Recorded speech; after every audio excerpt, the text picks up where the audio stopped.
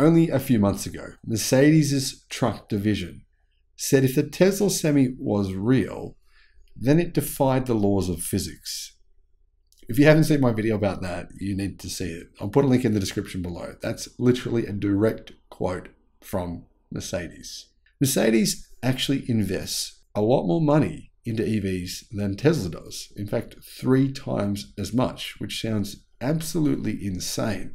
But the great thing is for them, they're all in on EVs. They've been blasted by the German media. The German media say that they're insane. They shouldn't be all in on EVs.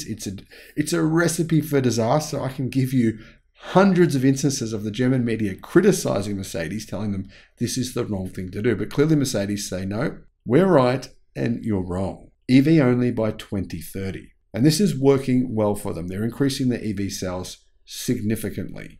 But they're aware that they do have some significant challenges.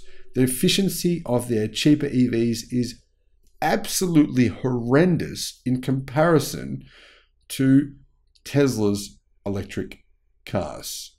Therefore, they're hoping their F1 team can save their butts. Hello, my friends. Welcome to the channel. I'm the Electric Viking. It's great to see you. Stephen Loveday says that Tesla over the years have proven its EVs are some of the top choices on the market when it comes to efficiency. I just made a video showing the difference in efficiency comparison between Tesla's Model Y and other electric cars. Mercedes are not even on the list because the EQA ranks so badly. In fact, I did a comparison, 21 different EVs and their efficiency. It was based on a European car test where they compared 21 different cars. It was probably the best electric car test ever done in the history of mankind. I'll put a link in the description to that video. You absolutely should watch it because it's fascinating to see. In Europe, they test cars in a far greater way than anywhere else in the world. They'll test them all on the same day, all under the same conditions, in cold temperatures, in normal temperatures, on the same roads. They do it in such a brilliant way to give you a really good idea of how cars are compared directly. And the Mercedes EQA was disastrous. It came last. Against products, many of them were cheaper. One of the key reasons for this is it's not a dedicated electric car platform. It has a transmission tunnel for a transmission. Obviously, it doesn't have a transmission. It's an EV. Things like that. It was a compromise vehicle. Mercedes' luxury cars are fantastic. Their luxury EVs are great. But Mercedes still say, you know what, they can be a lot better. And they have some interesting technological innovations that are coming soon, including their very small and very powerful compact electric motors. Now, I made a video about that one as well. I'll put a link in the description to that. Now, most luxury rivals electric vehicles of Tesla aren't as frugal. They're not as efficient, and they're not as quick either as Tesla's vehicles. Now, the Model S is the most efficient vehicle in the world. That's been proven numerous times in European car tests, where they test all cars in the same conditions on the same day. However, Mercedes-Benz has a tool it may be able to use, it believes, to change that. And it's planning to invest big time in beating Tesla's efficiency records. Now, you've probably seen all the headlines, oh, this Mercedes vehicle did this amazing efficiency thing, rah, rah, rah. It's not really relevant if it's just a concept car. It's a great marketing tool, and it's good for development. They can use it to develop their future products. But if it's a concept car, then there's not a whole lot of relevancy to it. You probably see this kind of stuff because the media loves showing this kind of stuff. I mean, Mercedes-Benz pays lots of money for marketing, as Toyota does. The truth when it comes down to it, though, is Tesla is still significantly far ahead when it comes to efficiency and power. However, in order to speed up electric vehicle development times, all while increasing efficiency to Tesla's levels, Mercedes aims to enlist its Formula One racing team into the engineering process. According to Reuters, by following this path, the German luxury automaker believes it can produce highly efficient mass-market EVs and reduce development times by a quarter. That's a big difference. Mercedes Chief Technology Officer Markus Schaefer said this: "We have an edge with Formula One that others don't have. Tesla doesn't have it. Other teams don't have it." Don't know about you, but I lost interest in Formula One a few years ago. To me, Formula E is way more relevant. I mean, is the future of the automotive industry even remotely relevant to Formula One? Really? hybrids, super highly stressed engines, hybrid V6 engines. I mean, I don't really see how this is the future of the automotive industry, so it doesn't really interest me. What I'm more interested in is how electric cars will change the world. And I think Mercedes is understanding that too, but I'm not really sure how they're going to get some great kind of advantage from their Formula One team. But here's what they said. Mercedes have brought several compelling EVs to market, and there are many more in the pipeline. However, it doesn't yet have a more efficient option than the Tesla Model 3. Tesla's electric sedan, as well as its crossover cousin, the Model Y, have taken sales away from luxury automakers' gas-powered cars and SUVs, including Mercedes, but that could stand to change if brands like Mercedes can bring competing models to market sooner rather than later at compelling prices though. I mean, not everyone can afford an expensive Mercedes, so what they need to do is what they're focusing on is improving the efficiency of their more affordable EVs. If they can do that, they can put a smaller battery pack in, right? That will mean that you'll get the same range with a smaller battery pack.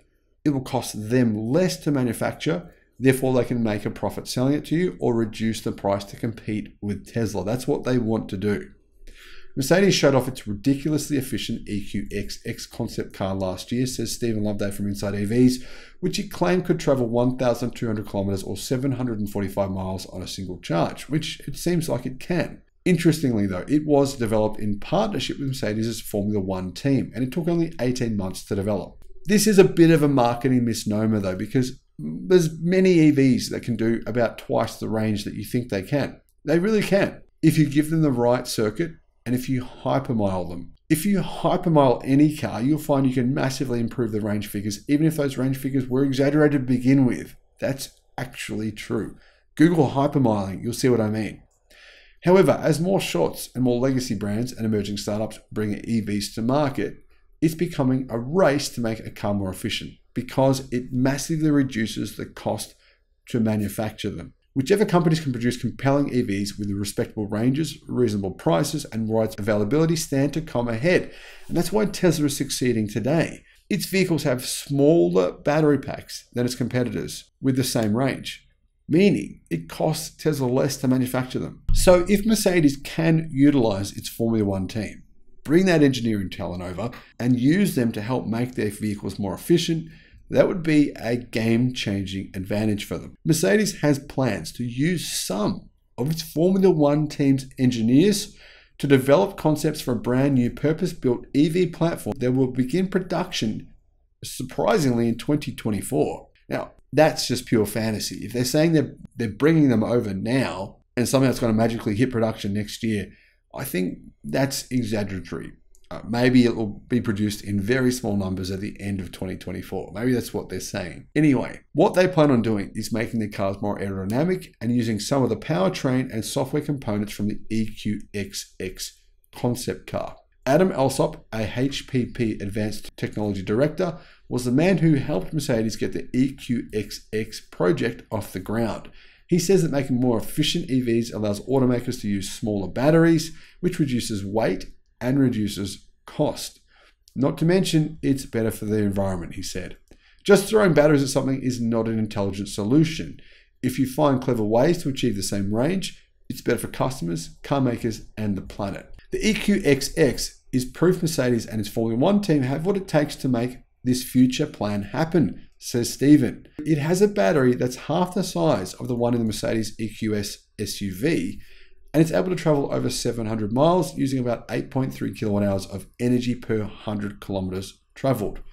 Meanwhile, the Tesla Model 3 uses about 16 kilowatt hours of energy, according to Reuters. In the real world, I think it's closer to 15. But that example is bizarre in the most extreme. I mean, the EQXX only does that under extremely perfect conditions, get the right wind, the right temperatures, hypermile, and that's the range you'll get. It's not a real world figure, and it's completely bogus to claim that it's in any way relevant in comparing it to a Tesla Model 3. Not to mention, it cost you around $300,000 to buy one of them. However, can Mercedes improve the efficiency of their cars? Absolutely, and they will, based on a lot of the things that I've mentioned in previous videos, including making their electric motors smaller and more efficient, improving the battery technology, which they're working on, and also improving the electronics. mean, for example, a lot of Mercedes EVs don't currently come with a heat pump.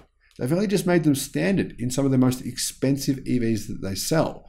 That's one way they can improve the efficiency. But Mercedes are looking at everything across the board here to improve efficiency of their future products. They know that they have to do this. They know that Tesla, whilst many of you might say not a competitor to Mercedes, because everyone says, no, Mercedes, a luxury, Tesla's not.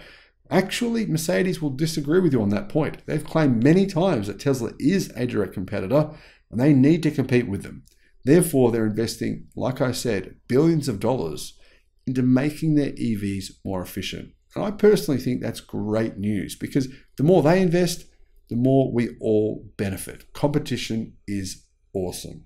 Now, Mercedes plan to use a motor called an axial flux motor. And I've spoken about that in my other video where I talk about the Mercedes' new motor technology. That will significantly help them improve their efficiency in their next generation of electric vehicles. Thank you for watching. Let me know your thoughts in the comments. Bye-bye.